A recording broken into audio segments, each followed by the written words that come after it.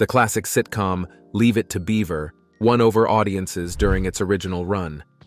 This nostalgic show offered a heartwarming peek at suburban family life in the 1950s. Ward, I asked you to see that he ate. Eat, Beaver.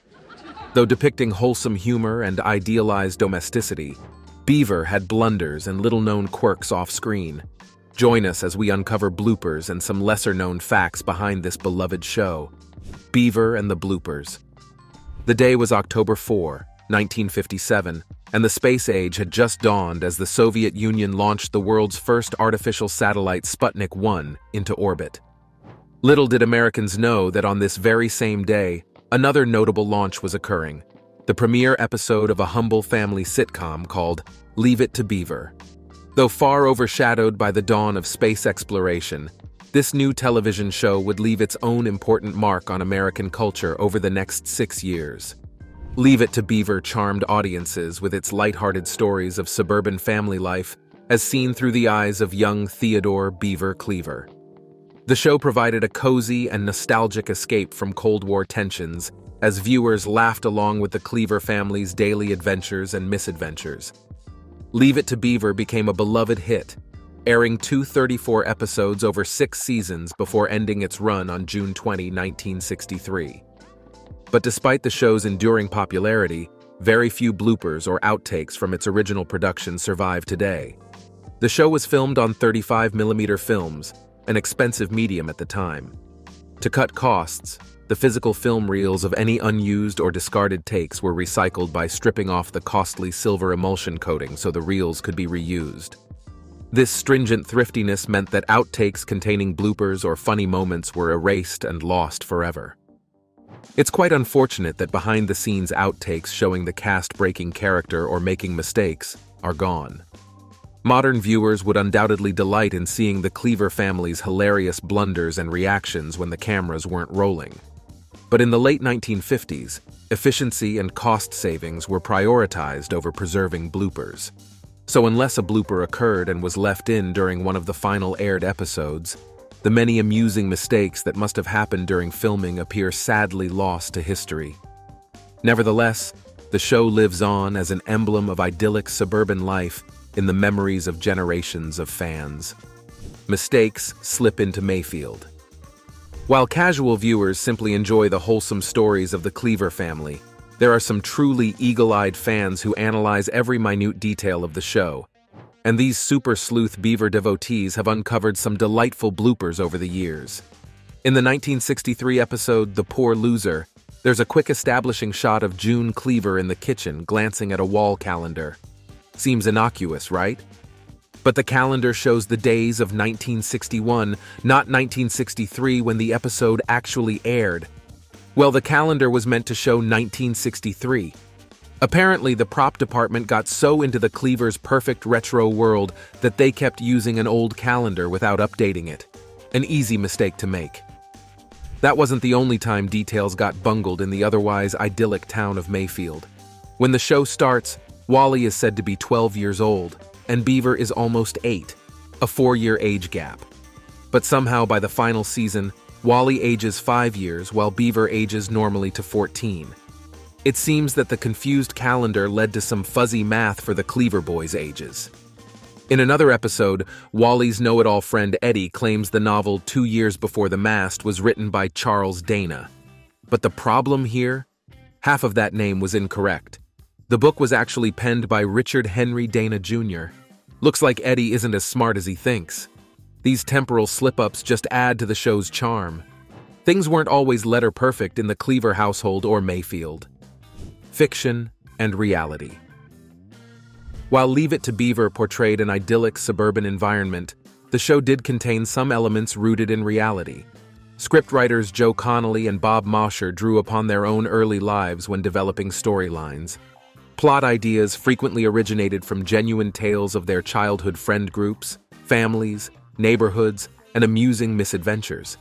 Even actress Barbara Billingsley, who played quintessential mother and homemaker June Cleaver, provided real-world advice on how a parent might react to the antics of Beaver and Wally. As a mother of 2 sons in real life, she would occasionally give the writers constructive feedback if she felt June's reactions seemed unrealistic. According to her, the kid's misbehavior written into the scripts was sometimes not quite large enough to warrant June's strong reprimand or anger. With her own parenting experience, she knew how a real mom might respond. The writers appreciated her input in helping shape June's parenting style and reactions. Adding even further realism was actor Hugh Beaumont, who portrayed all-knowing father Ward Cleaver. Unbeknownst to many viewers, Beaumont was an ordained Methodist minister in real life before becoming an actor. His experience in the ministry imbued Ward Cleaver with a degree of wisdom and integrity, even if Beaumont himself didn't always relate to Ward's great patience and understanding. The realism he brought to the role helped make Ward Cleaver one of the most iconic, wise, gentle TV dads. Jerry Mather's audition. Casting the lead roles for an iconic show like Leave It to Beaver was crucial. Producers needed to find child actors who could convincingly portray typical American boys with authenticity and charm. When young Jerry Mathers came to audition for the role of Theodore Beaver Cleaver, he instantly impressed producers with his honest, unaffected personality and integrity.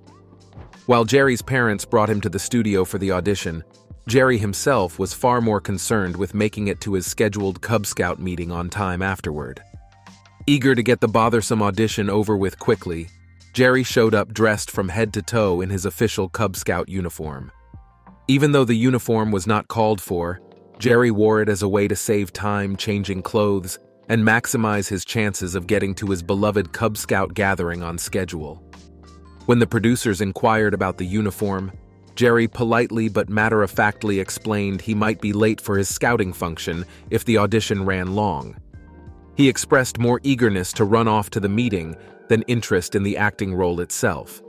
But it was exactly this kind of earnest charm, innocence, and principled honesty that made producers realize they had found the perfect young actor to play the iconic Beaver. Jerry's integrity and youthful candor shone through as the embodiment of childhood spirit. He didn't try to impress the adults or put on a phony act. He was simply himself. And that realness was exactly what the role needed. The Cub Scout uniform was just icing on the cake, showing his primary concern was being responsible and involved in an activity he loved. There was no pretense or vanity in Jerry's approach to the audition. Producers knew that kind of natural, humble temperament would help make Beaver feel like a real, relatable American kid. And the rest is television history, Wally and the Beaver.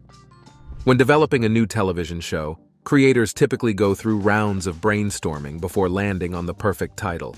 Leave It to Beaver was no exception. While today, it's impossible to imagine the sitcom being called anything else. Earlier in development, the show almost received a different name entirely. Originally, creators Joe Connolly and Bob Mosher were considering naming the show Wally and the Beaver. This working title for the new sitcom focused on the brother dynamic between the two Cleaver sons, highlighting eldest brother Wally, along with the mischievous but lovable younger brother, nicknamed the Beaver. The idea of emphasizing Wally's role and perspective as well as the Beaver's probably stemmed from the fact that early in development, the show was envisioned primarily as a comedy about an all-American nuclear family. Wally and the Beaver's brotherly camaraderie and adventures would be a major focus, though still framed within the context of family life in general. However, once the pilot episode titled It's a Small World aired on television, it became abundantly clear audiences were particularly enamored with Jerry Mather's portrayal of the innocent, curious Beaver. His antics and point of view drove much of the plot and affable humor. After seeing the reception to the pilot, producers realized the heart of the show was really the lovable rascal Beaver, not necessarily the dynamics between the two brothers. The name Wally and the Beaver felt outdated already, since the Beaver character was emerging as the true star. The show needed a new title to reflect the prominence of the Beaver and focus on his amusing escapades. And so, after testing the waters, Leave It to Beaver was born. The iconic name better captured the comedic spirit of the series that lay ahead. It's a Small World. Before being picked up as its own standalone sitcom, the pilot episode of Leave It to Beaver first aired on television as part of an anthology series called Heinz Studio 7. Anthology shows typically feature a different story with new characters in each episode, similar to The Twilight Zone, or Alfred Hitchcock Presents. For the 1957 summer season, Heinz Studio 57 aired various pilot episodes of potential shows to gauge which might merit being made into a full series. Leave It to Beaver's pilot episode, It's a Small World, debuted among these tryout pilots on April 23, 1957. Even though the Cleaver family and Mayfield setting would soon become icons, at the time they were just another potential new show among many piloting on Studio 57. The pilot introduced audiences to the Cleaver family, including young actors Jerry Mathers and Tony Dow. While the central premise was similar to what Leave It to Beaver would become, the pilot did contain some key differences.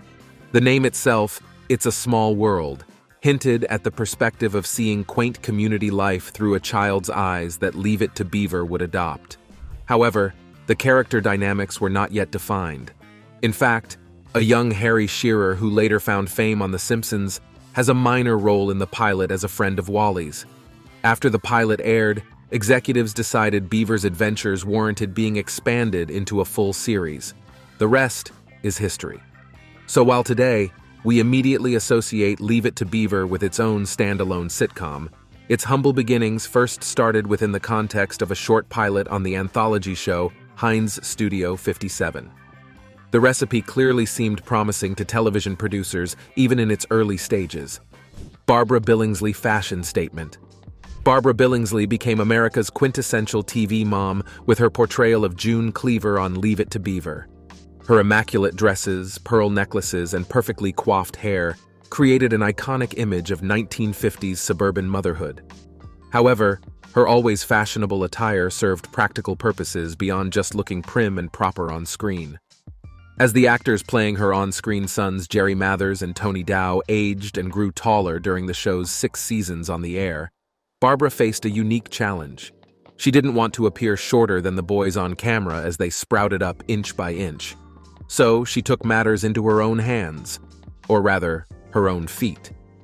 Billingsley deliberately started wearing increasingly high heels in her role as June Cleaver to remain taller than her TV sons as they went through growth spurts. Rather than trying to conceal or downplay the boys' growth, which might seem unrealistic, she used fashion as a clever trick to help her keep pace.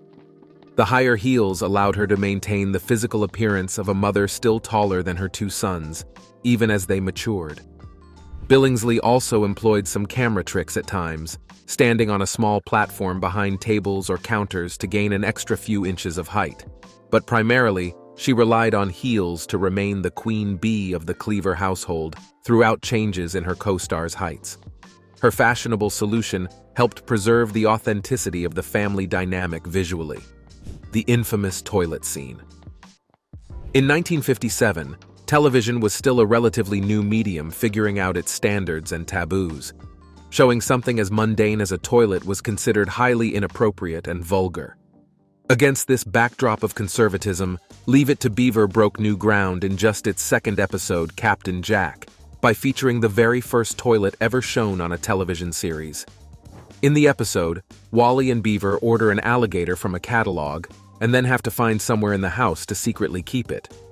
Of course, the logical place is inside the toilet tank. While tame by today's standards, at the time showing an actual toilet on TV, let alone plot lines about using one to hide pets, was completely unheard of.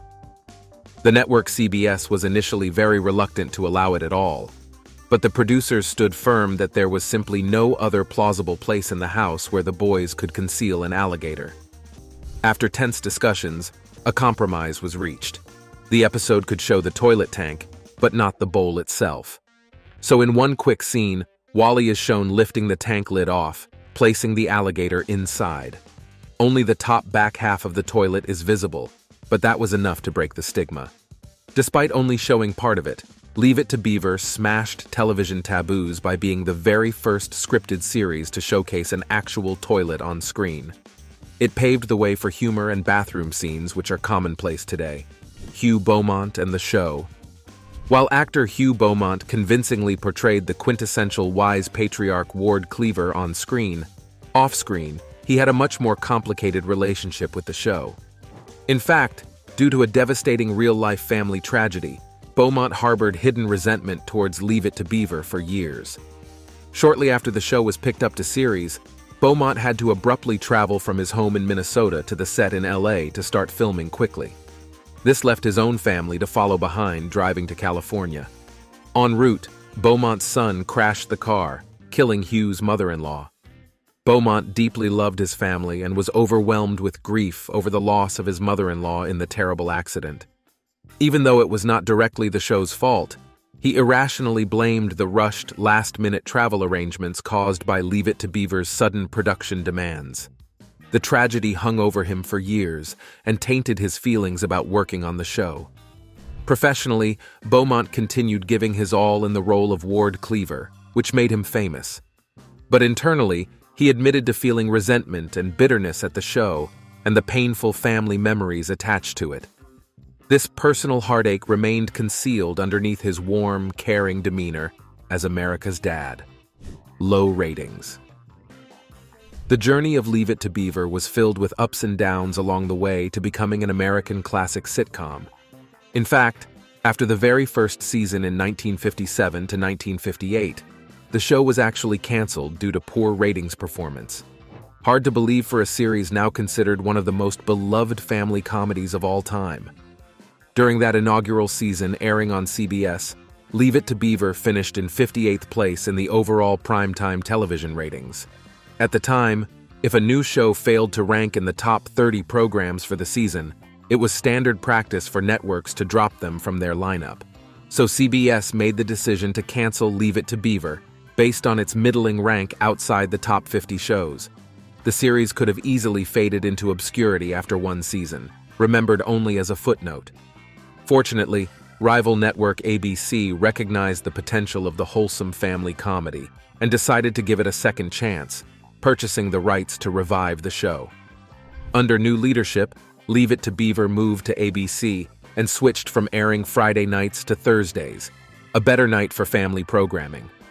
This network change and strategic scheduling adjustment provided just the boost the new sitcom needed. Ratings improved dramatically, propelling Leave It to Beaver into the top 25 shows by its third season. The once nearly canceled series climbed all the way to number 16 by the time it ended its run in 1963. So a little patience and tweaking by ABC brought out the best in the show. Leave It to Beaver found its groove and cemented its legacy as an American classic, despite an inauspicious start. Where's Mayfield? The idyllic suburban town of Mayfield, where the Cleaver family lived, was presented as Anytown, USA, familiar and relatable to all viewers. To cultivate this universal appeal, the exact location of Mayfield was left ambiguous, never pinned down to one specific state in the scripts. But that hasn't stopped fans from theorizing for decades about where the town might be located in real life. Several clues sprinkled throughout episodes have fueled speculation about Mayfield's geography over the years. In one episode, Wally mentions his high school band competing in Madison, potentially placing the town in Wisconsin near the state capital. The Cleavers also take a trip to watch the Green Bay Packers football team, hinting at a possible Wisconsin or generalized Midwestern setting. Yet in another episode, Beaver asks his parents for a surfboard, implying the climate and geography support beaches. So could Mayfield be a coastal California town instead of landlocked in the Midwest? Other clues like the town's name itself and architecture don't definitively point to any region over others. The show's creators actually used aerial shots of real suburban neighborhoods around Skokie, Illinois, when establishing Mayfield in exterior scenes. So certainly there are traces of the Midwest embedded visually. However, the writers intentionally kept the location non-specific in dialogue to allow viewers nationwide to see their own communities reflected in the fictional Mayfield. After decades of hints, clues, and speculation by die-hard fans hoping to pin down an exact location, the town's geography remains officially ambiguous. But this blurring of place ultimately serves the show's underlying goal: to represent an idealized American hometown that viewers across the country can embrace as their own. Jokes that got too big of a laugh. Classic family sitcoms often aim for a lighthearted, gentle tone, rather than big belly laughs. Keeping with this approach, the producers and directors of Leave It to Beaver had an interesting philosophy when it came to humor on the show.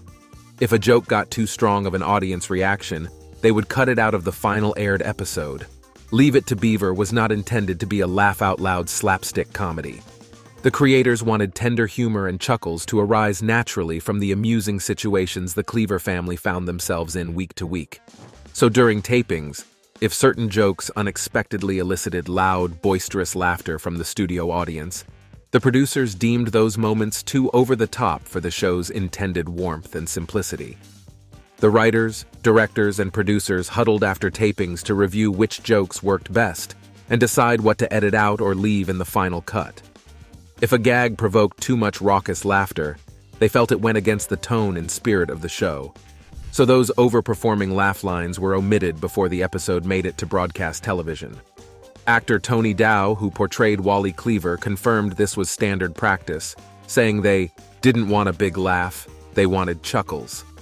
Lines or moments that garnered so much response were believed to disrupt the delicate balance of earnest family comedy the creators wished to maintain. Trimming any guffaw-inducing gags kept reactions mild and maintained the show's trademark innocence. So next time you watch, remember all the biggest belly laughs were left on the cutting room floor. The final goodbye. In its sixth and final season in 1963, Leave It to Beaver made television history by becoming one of the first primetime shows to end with a planned series finale bringing closure to the narrative. This was practically unprecedented in the early 1960s when most shows were canceled abruptly without resolution. But the ending of Leave It to Beaver was different, thanks to real-life circumstances. The show went off the air primarily because young actor Jerry Mathers, who starred as the iconic Beaver, wanted to step away from acting and focus on attending high school. With the central character departing, creators were faced with a choice: attempt to continue the show by shifting focus, or treat the sixth season as the end and shape a deliberate finale. They opted for the latter. Mathers' desire to quit and the showrunner's eagerness to craft an intentional concluding episode happened to coincide with several other factors that made ending the show organically appealing. For one, the child actors were growing up. Wally was heading off to college and Beaver was entering high school, so their brother dynamic would necessarily change. Additionally, the show told a complete coming-of-age story over 6 seasons, taking the boys from childhood to adolescence. So with Jerry Mathers ready to move on, and the natural character arcs reaching an endpoint, the stage was set for a conclusive finale. In the last episode titled Family Scrapbook, the Cleavers look back fondly on past memories using an old family photo album. This provided a retrospective look at the show's highlights and growth over the years. Flashback clips gave viewers one last nostalgic glimpse of beloved moments.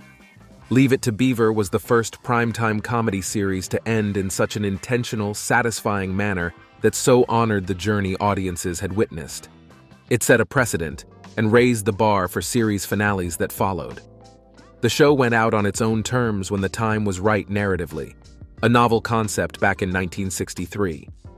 This extraordinarily well-planned final episode was a first in television history and proved that just because a show is ending doesn't mean fans can't have true closure. Black and white. The first 2 seasons of Leave It to Beaver aired in black and white, which was still typical for TV shows of the late 1950s. However, partway through the show's run in 1959, new color television technology was gaining popularity. Competing family sitcoms like The Donna Reed Show decided to make the upgrade to color to stay modern. Leave It to Beaver had a choice: invest more to convert to color filming, or continue broadcasting in black and white. After deliberation, the producers intentionally decided to keep the show black and white rather than adopting the new color technology. While this may seem counterintuitive, they had some sensible reasons. Color filming required more expensive film, cameras, and lighting equipment, and cost nearly twice as much per episode to produce. The sets and costumes also would need adjustments to look best on color film. Overall, the budget would balloon, perhaps unsustainably so. The extra demands of color would limit rehearsal time, potentially diminishing performance quality. The producers felt maintaining the integrity of the show and its established style was paramount. The black and white cinematography lent it a classic, nostalgic feel that the creators prioritized keeping. They believed investing more in good scripts and acting rather than flashy visuals was a smarter allocation of a limited budget. Absorbing higher costs of color filming would mean less money available for other aspects of production they deemed more important. So despite the trends, Leave It to Beaver stayed committed to its black and white roots until the very end. Their old-fashioned approach helped the show maintain its signature retro charm, enduring popularity. In the aftermath, once Leave It to Beaver ended, the cast members and creators all moved on in different directions. But the show's enduring popularity lived on as new generations discovered it in reruns. And the fun cast of the show had a fair share of fun behind-the-scenes after-stories. Jerry Mathers attempted to enlist in the U.S. Marine Corps after the show ended, but was turned down. The Marines feared having such a famous star could put them at risk for bad publicity if he were to be injured or killed in combat. Undeterred, Mathers found another way to serve by joining the Air Force National Guard instead. Tony Dow, who played Wally, had the opposite problem. He struggled to land roles after being so identified with the part of Wally. He eventually reinvented himself professionally, finding success as a television director. Dow has expressed gratitude for the opportunities Leave It to Beaver gave him and has fond memories of the show that launched his career. Barbara Billingsley became forever beloved as quintessential TV mom June Cleaver. She embraced her enduring association with the character who represented wisdom, patience, and kindness. Billingsley reprised her role as June Cleaver in the 1980s for a reunion TV movie and spin-off series. Beyond the cast, reruns of Leave It to Beaver have kept the show alive in the hearts of new generations of viewers. Though it went off the air in 1963, the show has never stopped airing in syndication. This consistent rerun presence has allowed audiences young and old over the decades to enjoy the gentle humor and nostalgia of the Cleaver family dynamic. Leave It to Beaver has become deeply embedded into American pop culture as the epitome of idyllic suburban life in the 1950s and early 1960s. Even viewers born long after it ended can immerse themselves in the soothing, simpler world of Mayfield through ageless syndicated reruns. Few classic sitcoms have remained so universally beloved and rerun so steadily over the years. Leave It to Beaver seems destined to maintain its cultural relevance for decades to come. Thanks for watching, and we'll see you in the next one.